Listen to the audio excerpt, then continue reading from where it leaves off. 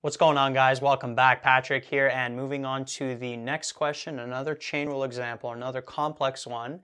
As you can see with this function given, it's pretty crazy. So if m of x is equal to f of 3x squared minus g of x plus h of x, h prime of 2 equals 3, h of 2 equals negative 3, g prime of negative 1 equals 8, g of negative 1 equals 5, f prime of 7 equals 4, and then f of 7 equals 6, we have to find m prime of 2.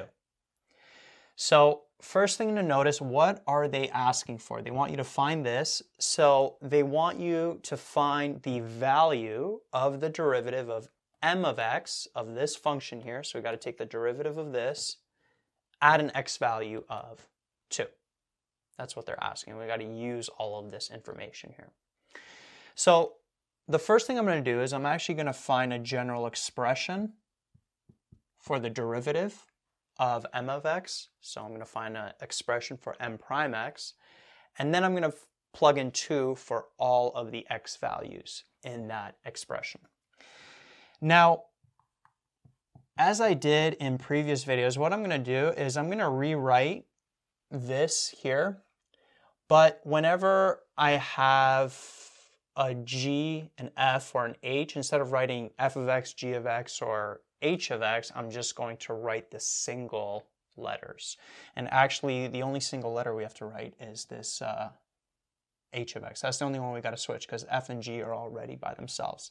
So we'll have f of 3x squared minus g of x plus h. So instead of writing h of x, I'm just writing h. And that's all closed off like that. Now you don't have to do that. Personally, like I said, I like to do that. Just feel like I could see things a little bit more clear and there's just less going on. There's already a lot going on, so anything that makes our lives easier, I'm all for it. So first thing before getting into this is that whenever I'm going to derive f, g, or h, remember those aren't the independent variables. X is the independent variable.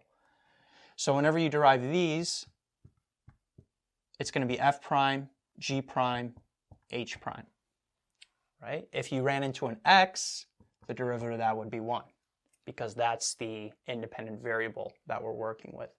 But these aren't the independent variables. So it would be f prime, g prime, h prime, like that, whenever we derive those. Okay, so let's find the derivative of this. Let's get the expression. So what we do is we start with the outermost function, which is f of all of this. So the derivative of that is going to be f prime of all of that. So everything inside the bracket would stay the same.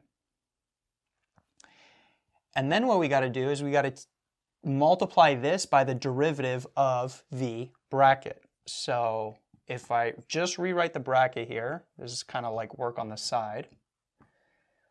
What's the derivative of this going to be?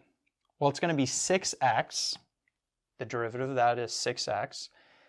Minus, what's the derivative of g of x plus h? Well, notice that it's a function x plus h within another function g. So the derivative of the outside function is g prime. That would be x plus h. The inside function stays the same. We take the derivative of the outside. And then we multiply this by the derivative of the inside function, this x plus h. The derivative of x is just 1. What's the derivative of h? It's h prime. Okay, so the derivative of this is going to end up equaling this. Now, one thing I want to mention is notice that the derivative of this bracket, x plus h, which is 1 plus h prime, this is only multiplied by this. Okay, there's no bracket, big bracket here. Okay, there's been times, I'm going to be honest, where I even caught myself making this bracket and then taking the derivative of this bracket and putting it on the outside. So it's almost like then we'd have to distribute. But notice that this, because we're subtracting here, has nothing to do with this 3x squared. These two are separate things. Okay, they're separate functions. Let me erase that bracket. So it's like you could kind of almost forget about that part. And if you're just deriving g of x plus h, you'd end up with that, g prime of x plus h times 1 plus h prime. So you're only multiplying that 1 plus h prime by this expression here. And then the 6x is a separate thing on its own. Okay, so just be careful with that. So this is the derivative of that bracket, so that would go here. So we'd have 6x minus g prime of x plus h multiplied by 1 plus h prime. And then we'd close this big square bracket like that. Okay, so this here is the expression for m prime x. And now, what can we do? Well, we're finding m prime of 2, so we could just plug in 2 for all the x's. So we'll have f prime of 3, this would be 2 squared, minus g of the x is 2. Now this h here, remember, that's just h of x. So this is going to end up being h of 2. Just be careful with your brackets here. And then we have to close off this big bracket. Let's actually put a square bracket. Like that. Okay, and then we'll have 6 times 2 minus g prime of 2 plus, remember, this is h of x. So that would be h of 2. We're plugging in 2 for all the x's. Like that. And then we have to multiply this by this. So it would be 1 plus, and then h prime, that's like h prime of x. Like that. So it would be 1 plus h prime of 2. We're plugging in 2 for all the x's, and then we got to close this big square bracket here. Right? So just be careful with all of your brackets. So I think I'm all good here. Yeah, it looks fine.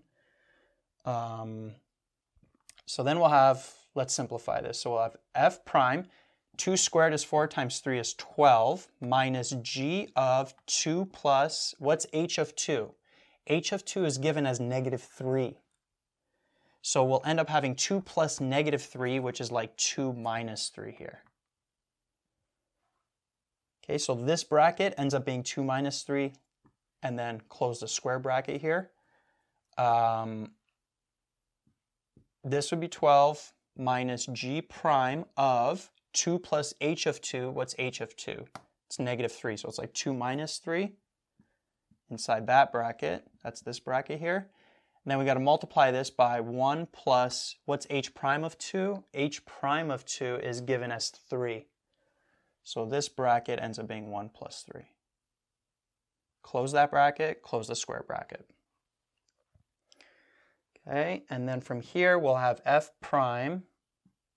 You just got to kind of do this in steps. We'll have g of negative 1. That bracket simplifies to negative 1. Let's leave that square bracket for now. Then we'll have 12 minus g prime of negative 1. Oh, no. See? You see that? I just made a mistake right there. I closed off this bracket, but I shouldn't have done that. I should have multiplied it by 4 and then closed it off like that. Right? So even something small like that, that would have been a mistake, because then if I close it off here, I'd be multiplying the 4 by this whole thing. Right? But I'm only supposed to be multiplying the 4 by this, by the g prime negative 1. So there's no bracket here. So that's just an example of how subtle a mistake can be. And then from here, let's continue this up here.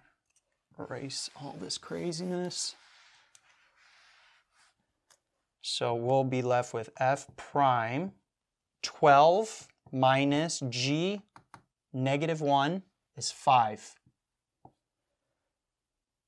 Right? So this ends up being that. And then multiplied by 12 minus g prime of negative 1 is 8 times 4. Like that. So this is 8. This is 5. So then from here we'll have f prime of 7 times 12 minus 8 times 4 is 32. 12 minus 32 is negative 20. So f prime of 7, we're given that as 4 times negative 20.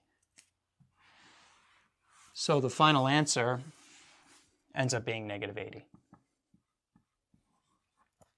So that's the answer for m prime of 2. It is negative 80. Right, so lots going on there. You may have to review that process one more time, but again, just be careful with the brackets, especially if you get something complex like this, because one slip up in the bracket can change your whole answer. So make sure you're practicing these types of questions a lot.